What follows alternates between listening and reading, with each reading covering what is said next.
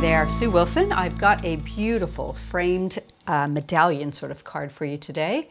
Absolutely lovely, very elegant looking, I think. We will be using several of the new dies and embossing folders. First up is the Brambled Rose. It's an 8x8 embossing folder. The sentiment comes from the Sweet Wishes clear stamp set from Creative Expressions. For the focal element, we'll be using the Olivia die from our frames and tags. I'm adding some corners as accents from the Atlantic Ocean border and corner set. And I am making some frames with the Noble dies, the double pierce squares, both the set A and the set B. And I'm actually going to be using the same double pierce circles, set A and set B, but not the larger pieces. We'll be using the smaller ones for our sentiment. So even though it's a Noble die, you can use them for both large and small things as well. Okay, so the first thing I want to do is bring in our Brambled Rose embossing folder. I've got a piece of milk card. Give you a quick measurement on that. It is 6 3/4 by 6 3/4. I'll pop that into place with our Brambled Rose. Put that down. I'm using the white adapter plate from Creative Expressions on top. There we go.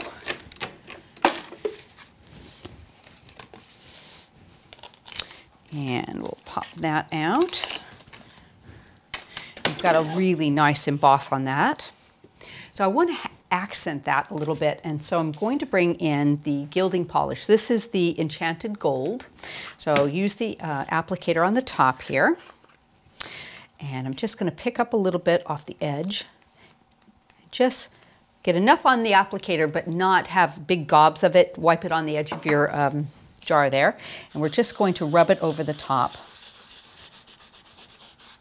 And it's such a very subtle gold. You'll see it when the light hits it, but it's not anything that will be sort of in your face.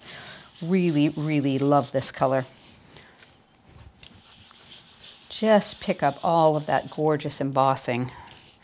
Get that last corner there. What I think is so pretty with this card, it does add this gilding polish, it does add an air of elegance, just because when you've polished it, you do get that lovely shimmer that just shows when you move the card around. Isn't that pretty? So nice. And I'm just going to give it a quick little buff with a piece of kitchen roll, and that brings the shine up and just dries it a bit. It's virtually dry when you put it on. It's so easy. There we go. That's good to go. Set that aside for a moment. So the next step is I'm going to create a frame. Now, I've already done my frames and added a bit of mounting foam, but just to show you what I've done for the milk card frame here, I've used a couple of the dies from the B set here. So I've used the largest one, skipped one, and then gone in another one to cut that. And then I've used just the hair smaller size from the A set to create this. And I've only just used the inside part and left a little bit of an edge. So I'm basically just using the aperture as a frame there. So we will put these two together, peel off my mounting foam. And I've just got one piece on all sides there. We're going to pop that over, and it's just going to show that pierced edge. Just lean over it a little bit, get it nice and centered. Try to hold it equally around all the corners. That looks pretty good. There we go.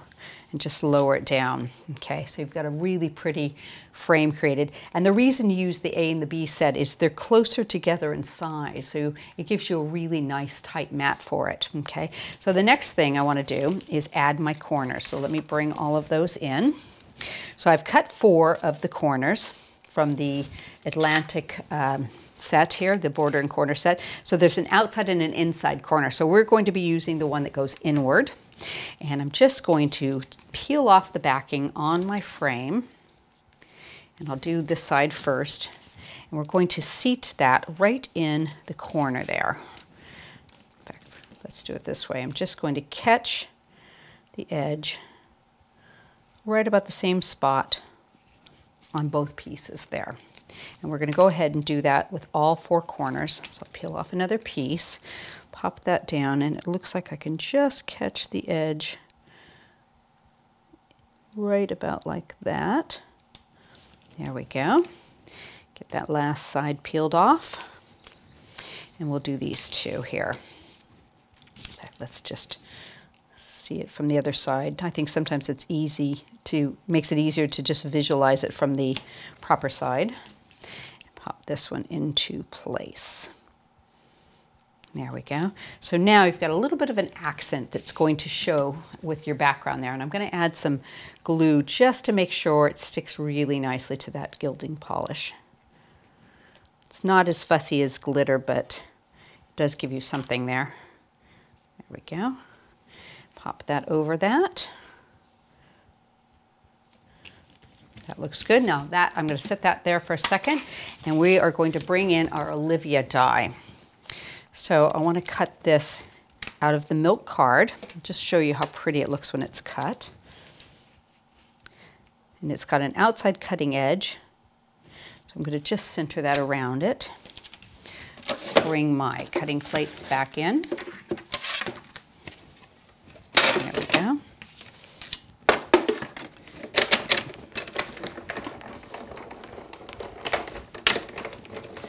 Give it a run back.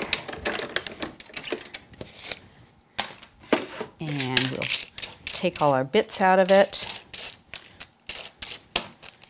There we go. Keep our tape. Pop that back onto our magnetic sheet so we don't lose it. And they've got a couple little pieces that just need to be popped out. But you see how pretty that is. Isn't that gorgeous? I love the way that looks. So I'm going to put that over a piece of gold that I've cut earlier, just using the outside cutting edge for that. So I'm going to use a little bit of spray glue just to make it nice and quick. And get both sides. Now, when you have mirror cards, you want to try to get your other piece on there as straight as possible because it will leave marks. So I'm going to try and line that up right like that without too much movement. There we go. Isn't that beautiful? I love the way that came out. I'm going to use that in the center of our frame. It's a lovely medallion look to it. There we go. Let's see if I can get a little glue on this one. There. Pop that into place, about like that, right in the center. And I have a sentiment that I've stamped. Just use a little bit of Archival ink on a piece of milk card. And I've used the smallest little pieces from the circular nobles. And I've created a little gold frame to go on top using the A and the B set. Remember I said you have tinier little pieces that you can use. So you can cut part with the B, cut the inside with the A, and it makes it even thinner. So I've layered these 2 up. And I've matted, put some mounting foam on the back just to put some dimension to it. So I'll peel all these little bits off and just have them cut in little tiny pieces so it goes all the way around the circle nicely. There we go. I'm going to center that right over my sentiment, about like that, and bring my scissors in, and I'm just going to trim away the extra card. Get a hold of that and just keep your scissors at an angle and you don't see that cut edge. And we can just put this in with a bit of glue right in the middle. So I'm going to seat that right in the center of the medallion. There we go. Give that a second to set up, and I'm going to bring in my mat and layer, and we'll pop a little glue on the back of this. And that should stick that quite nicely in there. And I've tied in the same milk card and the same gold mirror with a little bit of a matte layer.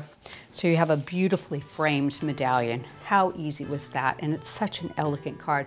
You could easily turn this into an anniversary card or a wedding card or anything you want. It's just a beautiful design.